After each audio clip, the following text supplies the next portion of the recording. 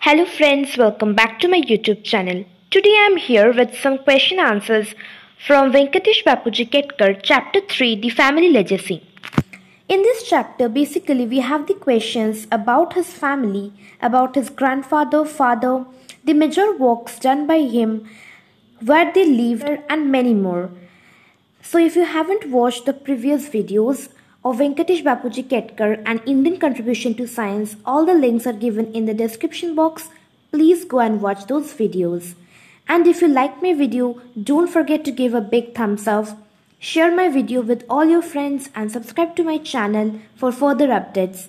So without any further ado, let's get started into today's video. So before starting, let me tell you that first of all we will discuss the questions and at last we are having the answers. So the first question is, Venkatesh Bapuji Ketkar originated from which village? Question number 2, Ketkar's ancestors settled on the banks of which river? Question number 3, why was Python famous for? Question number 4, who was Sakharam Ketkar? Question number 5, when was Ramkrishna Bapuji alias Ketkar was born?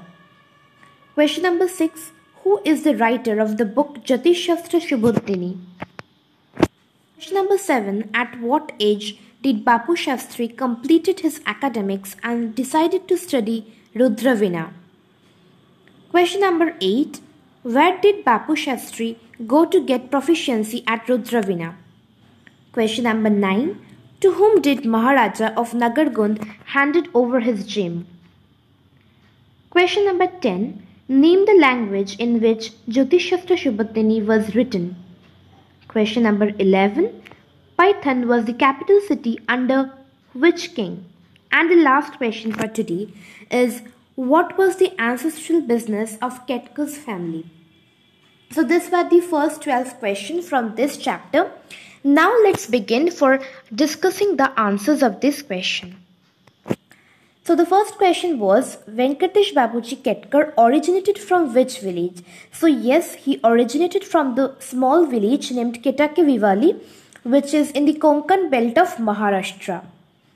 Then question number 2, Ketkar's ancestors settled on the banks of which river? So they settled in Python, and which was beside the river of Godavari. So the answer would be Godavari river. Question number 3, what was Python famous for? The answer is, Python was famous for education, money lending and textile.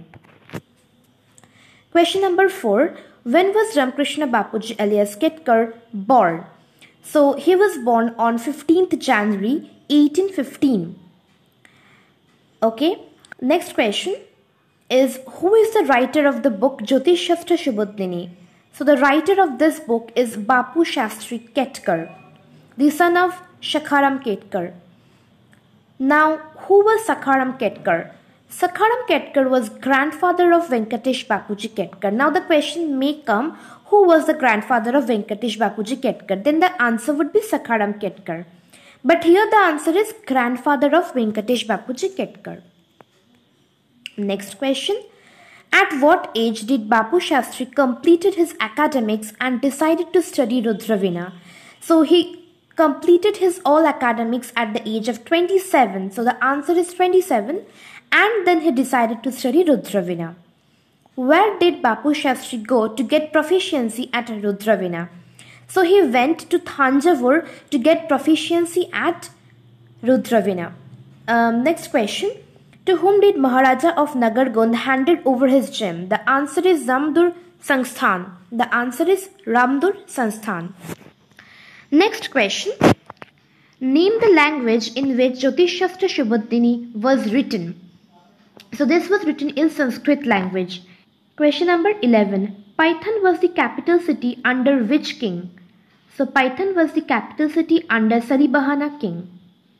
Last question and answer for today is, what was the ancestral business of Ketkar's family? So the ancestral business was apparels of zari work. They were involved with zari work. So this is the answer of the last question. So this much for today. We have discussed 12 question answers from the from chapter 3 of Venkatesh Bapuji Ketkar, that is the family legacy. And I'm coming very soon back again with the next chapter. So please stay tuned and also subscribe my channel for the further updates. Thanks for watching.